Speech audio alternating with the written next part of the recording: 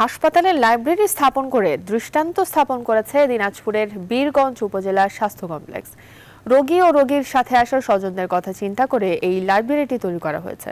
শুধু তাই নয়, জরুরি প্রসূতি সেবায় উদ্ভাবনীমূলক কাজের জন্য এরই মধ্যে জাতীয় পুরস্কার পেয়েছে এই হাসপাতালটি। ফকুল হাসান পলাশের তথ্যচিত্রে দেখুন ডেস্ক রিপোর্ট। হাসপাতালে লাইব্রেরি স্থাপন করে বেশ সাড়া ফেলেছে দিনাজপুরের বীরগঞ্জ উপজেলা স্বাস্থ্য কমপ্লেক্স।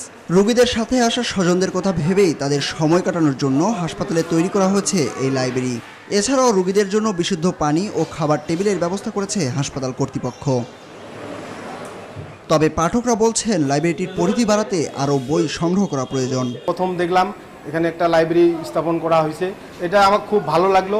এতে আর কি অনেক ভালো লাগতেছে যে না, অনেকে আসে এখানে রুগী দেখার পাশাপাশি বইগুলো পড়তে পারতেছে। যেহেতু হাসপাতাল কর্তৃপক্ষ লাইব্রেরি খুলছে, সিস্টেমটা ভালো, অনেক সুন্দর, এর আগে কিন্তু ছিল না। চিকিৎসক ও কর্মচারীরা প্রতি মাসে নিজ অর্থায়নে বই কিনে দেন হাসপাতালটিতে। আগামীতে লাইব্রেরিটি বড় করার পরিকল্পনা আছে বলছেন এই কর্মকর্তা। আমরা একটি করে বই উপহার দিচ্ছি যাতে লাইব্রেরিটি সমৃদ্ধশালী হয়, এবং আমরা স্বতঃস্ফূর্তভাবে লাইব্রেরিটি সম্প্রসারণ করছি এবং এটা বৃহৎ আকারে আরও করার প্রচেষ্টা করতেছি।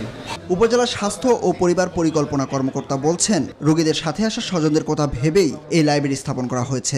আমরা প্রথম থেকেই মর্যাদাপূর্ণ মানসম্পন্ন স্বাস্থ্যসেবা দেওয়ার চেষ্টা করে আসছি। মর্যাদাপূর্ণ মানে হচ্ছে রোগী এবং তার অভিভাবকদেরকে যাতে মর্যাদার সঙ্গে সম্মানের সঙ্গে এখানে চিকিৎসা সেবা নিতে পারে, সেই লক্ষ্যেই আমরা কিন্তু লাইব্রেরিটি উদ্বোধন করেছি।